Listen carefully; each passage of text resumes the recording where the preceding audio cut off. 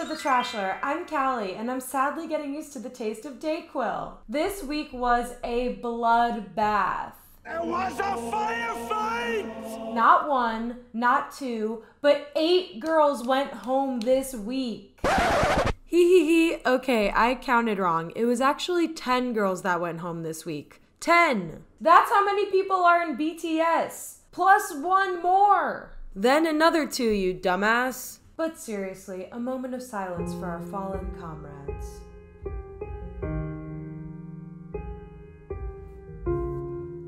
Oh, I'll miss them so much.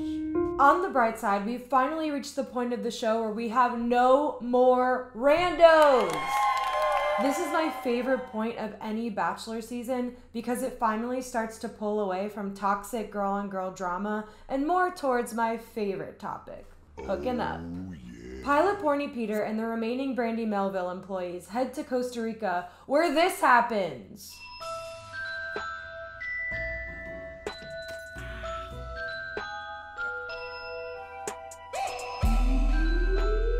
I will say I genuinely laughed with Pilot Porny Potter for the first time ever when he told the girls that it was from a standoff with the puma. Props. Sydney gets her first one-on-one and Pilot Porny Potter tells her she's the best kisser.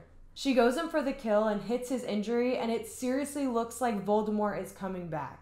She later tells him that she never had a relationship with her father and Pilot Porny Potter instantly gives her a rose because that's hot. It's funny though because she ultimately goes home this week and he already told her she was the best kisser. So her personality must suck. Kelly the lawyer goes to a Costa Rican shaman where Pilot Porny Potter basically tells her to join his cult. I know this works, and if you give yourself to this, I promise you it can. Yeah. And the shaman answers a question with Péndulo dice que no. Pendulum says no. Which is officially my new response to everything. For those of you who don't think Kelly the lawyer has more filler in her face than Kylie Jenner, Péndulo dice que no. Pendulum says no. The gang is now in Chile, where Pilot Porny Potter announces that he got his stitches removed, exactly like a 13-year-old girl who just got her braces off. Today I got my stitches removed. Another week I'll have the bandage off. It's about to get hot. Our beloved Hernern gets a one-on-one, and I pray to God that I never have to watch people make out with sour cream ever again. Quick note, if someone asked you on your second date, are you sure this is what you want? Are you really in this? Because I'm very serious about this. Wouldn't you call the police? Pilot Porny Potter is just so scary and manipulative on this date that I just want to hug Hernern and bring her back to the Gryffindor common room. The next group date is filming telenovelas because apparently Pilot Porny Potter grew up watching novelas.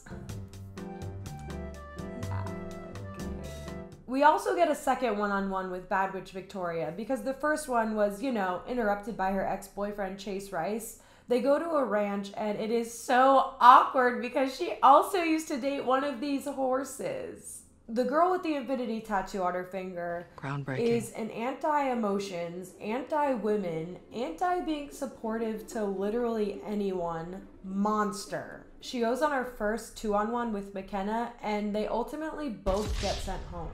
McKenna is so devastated about this. Girl, when I was 22, I was literally dating a convicted drug dealer, okay? Do I have any regrets? Péndulo dice que no. Pendulum says no. My winner of the week is my bedroom wall for its new piece of framed art. My loser of the week is, you guessed it, Pilot Porny Potter's face. I mean, can we get some better color matching for this scar makeup? And why is he so sunburned? You literally look like Santa Claus. Thanks for watching, and I'll see you next time. Oh my god. Is this hot?